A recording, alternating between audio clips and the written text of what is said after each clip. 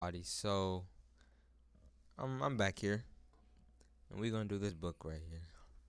And I didn't upload yesterday because, well, simply because I wasn't home. But I did finish. I did finish reading my books yesterday. I'm still on the read. Actually, I read 4 books yesterday, so I can't say I read 1 book a day now. I might have to up it to I read 2 books a day. but but you can see the book here, The Delusions of Crowds: Why People Go Mad in Groups. So this book So going into this book, I wanted to learn because I set a goal for, or not necessarily a goal, but something I would like to learn on the book. And I thought that this type of book was gonna be like War and Peace and War, where they show, well, they did show examples. They showed a lot of examples, but where they showed that why it happens. And actually, they did show why it happens in this too. So I can't say I fully didn't learn what I wanted to know because I did learn it. And the thing I wanted to learn was, why does a group fall? And it doesn't necessarily have to be a group because, well, they gave we'll talk about it. They gave later examples. And I wanted to know also, are the ways that they fall similar to an empire? Which they didn't really talk about the fall of groups in this. There were some examples, and they failed for not really the same reasons as in War and Peace and War, but I guess you could say they correlate to a certain degree. So, and I'm not going to be answering the questions in this book. I'm just going to be talking about the parts that I liked because, we could say right now, I like this book. I enjoyed the read, and I actually read the first few. I read the first few chapters, and by first few I mean maybe the first six, seven. I read those, I think, word by word almost. Which I'm a speed reader, so I don't always read every chapter analytically, but I really like what he was saying in this book and the examples that he gave, especially, well, since it was pertaining religion. And I don't want to say I look for reasons why religion is fake, because yeah, this is a great actually conversation starter. I don't want to say I look for reasons why religion is fake, because I do.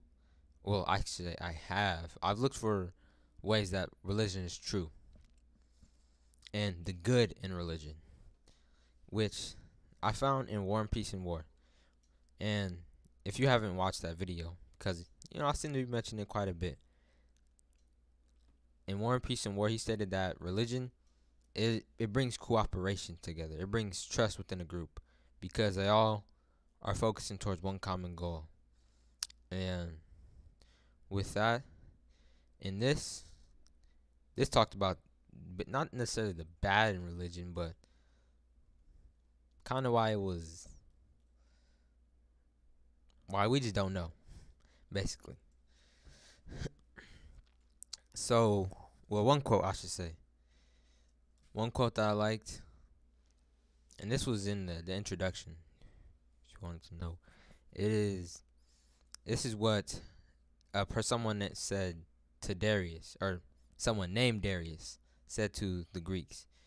And I'm not sure who Darius was, but I'm pretty sure he was not necessarily a jester, but someone of importance. He was someone of importance in the past. And what he said to the Greeks was, "You may be the most learned among humankind, but you are just as irrational as the rest of us. You are simply better at rationalizing just why. Despite all the evidence to the contrary, you are still right." Which, if you don't understand, I could just put it in other words to the way that I interpreted it. Like, with knowing this stuff, like how I imagine that humans are social creatures. Like, we're pretty much just made to socialize.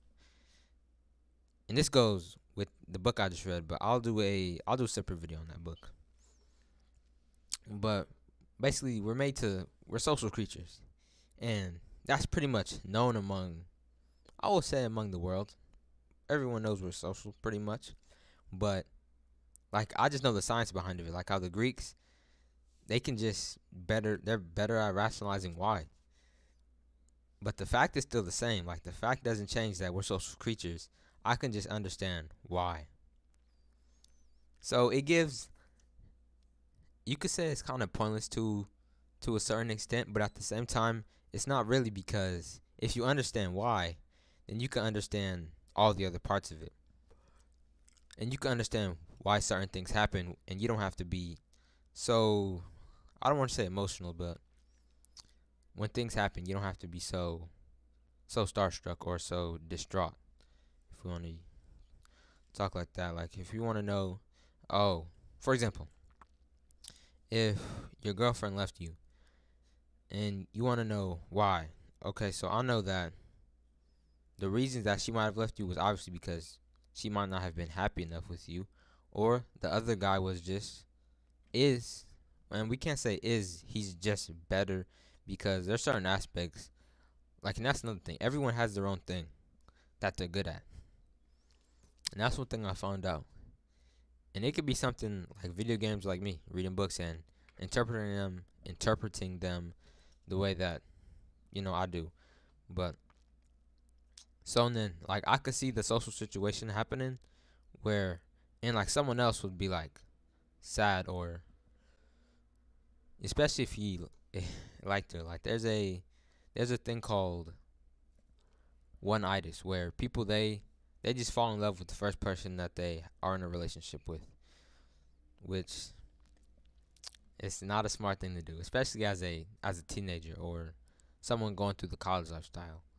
I don't think it's I don't think that's worth it at all. But I could see the social situation for what it is, and just interpret it through rational and logical terms, which yeah, those are pretty much the benefits to knowing the science behind something. Yeah, that's pretty much the benefits to it. And there's something else, another quote I should say. Well, I can't say it's a quote. They said it was a joke, which was a delusion shared by hundreds of people is called a cult. But if it's shared by millions of people, it's called a religion. And I could say that this is pretty much true. If you wanted to go, we could say it's true and whole, because there's some things, like, I can't really think of any cults. People think like witchcraft and witchery, which I could say, we could say that's a cult, but we don't really know what they did. People just said they practiced witchcraft because they probably just weren't doing what everyone else was doing. So, well, witchcraft, when you think of witchcraft, I think of chemistry and alchemy, which, was whipping something in a stove, or in a pot, I should say. Yes, a stove, when they boil, the witches, we just don't know what witches did in the past. Maybe we did. If they brought upon a disease on the civilization, when in reality it was just because of germs, or the food was contaminated and poisoned. Now, what other parts of this book that I like? I like, man, this whole book. I think I can go on for hours about talking about this book. But the part that I liked, they talked about Ezekiel and whatever he did. I'm pretty sure it was Judaism. Judaism. I'm not sure about the pronunciation, but Judaism, and about how I'm pretty sure it's in the book of Genesis too. If I don't know the exact name, but I know Genesis is in the name, but basically he perceived, well, in my opinion, I think he created religion, which, like I said in the War and Peace and War video, whoever created religion is a genius, because that brought people together. And this is the good in religion. As I said earlier in this video, it brings people together. So Ezekiel, he found religion through a dream, which I can't say I've studied dreams, but I've read multiple, four that I could name off the top of my head. I've read four books on sleep and dreams. So with that, I know that dreams. Well, the theory that I believe in, I can't say most believe, but what the books presented to me in one of them, that's what they most believe, which was the social simulation theory, which basically is just that our dreams are basically a social simulation of what we want to happen, or things that just random social simulations. Random, it's just us doing mundane things, just normal things. So, for instance, I had a dream about just playing basketball, and the next thing you know, I had a dream about going to the store. Like, it's our dreams are basically just social simulations of random things, and that's what I believe. That's the theory that I believe with dreams. Some people say dreams are like this. What they thought in the past that dreams are, and cultures believe this too.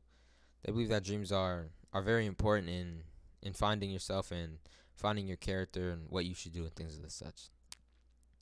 So he had this dream, Ezekiel, and we don't even know if he wrote the book. I think that's pretty funny in itself. Which he probably didn't write the book. If we don't know, whenever I hear I don't know, I interpret it as no, because no is used in the sentence. So when they say they don't know, I say no, he didn't write the book. So I can't say Ezekiel wrote it. Someone interpreted his dreams though, and we don't even know if it was his dreams. He could have just made this up.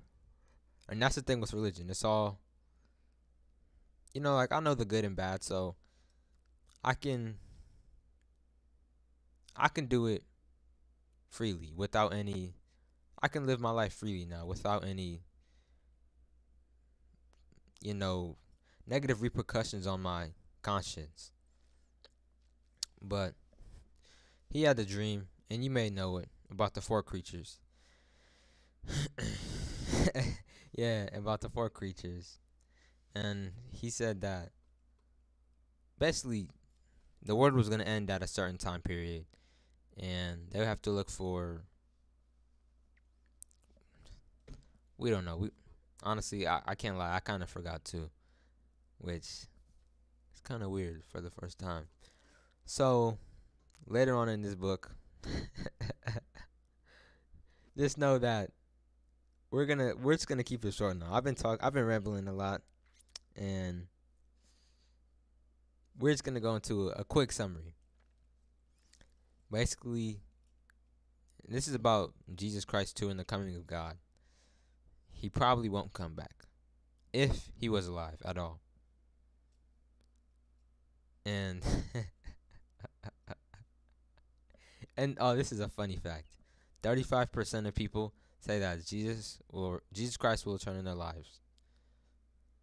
This was an international study, which, when you think about it, I don't think 35% of the world are Christians. So I don't know how that number is true, but I interpret that as United States. No, the United States is very culturally diverse. I can't say United States. 35% of people think Jesus Christ is coming back. And that's what people have been thinking every year for a long time. And that's what was shown in this book.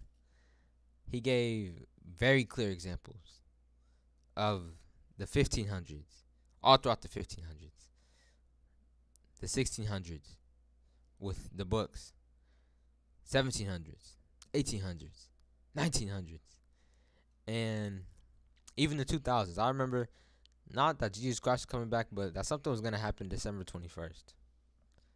And I think 2012. Someone said 2012 something. See, I'm not too sure about this new stuff, but and also I don't know what the new age is. They talked about new age in this book. And I don't know what new age is. So if someone can help me find out what new age is, so I can have more information on that. Just to know.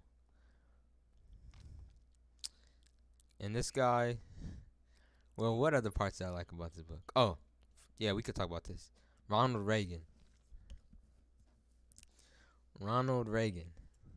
A president for the United States. I'm not sure what years. I'm pretty sure in the 80s and 90s, maybe early 2000s. Throughout that time period, he was a believer in the story of Ezekiel and his interpretation of the dream, where he said, you know, Armageddon, which basically what the first half of the book was talking about. And I feel like that led to his downfall because he couldn't have a clear mind for what was happening. And I don't know, I don't remember exactly his downfall. We learned about it last year in honors U.S. history, but I can't really remember. And this book didn't really state it either. Just that he learned some things. He watched a movie, and it's funny because hey, movies gotta be right, right? And that's kind of the same thing I think now with books. Like I don't think these books are obviously not every book is politically correct. It's kind of the opinion you derive from it, the meaning you get from it. So I can't really take what these books say to heart, but I feel like I could believe them more because I think like I read a book in the past and they talk about how the written word is just more powerful than anything. Like with laws that are wrote down in the Bible. People believe the Bible because it's written. Like that's kind of how I see books. Like they're more books are more true in a sense simply because they're wrote down, which it's pretty ironic that I'm talking about the delusions of crowds, and I kind of believe what I read in books. Like this book in itself could be an indoctrination, but I like the theories presented in it. I really like the theories presented in it, and I pretty much already gave the meaning of this book, which was just to see you could see things with a clear mind once you have both the positive and the negatives. And I can't say clear mind because you don't really want our minds aren't always clear, basically. But you could just don't listen to everything that we hear. And also before I end this off, another quick tip is just don't always listen to the person in front of you. Just some quick life lessons. Try and derive your own facts from your own facts and opinions from the situation and whatever it pertains before you make the assumption that something is true or that something is false.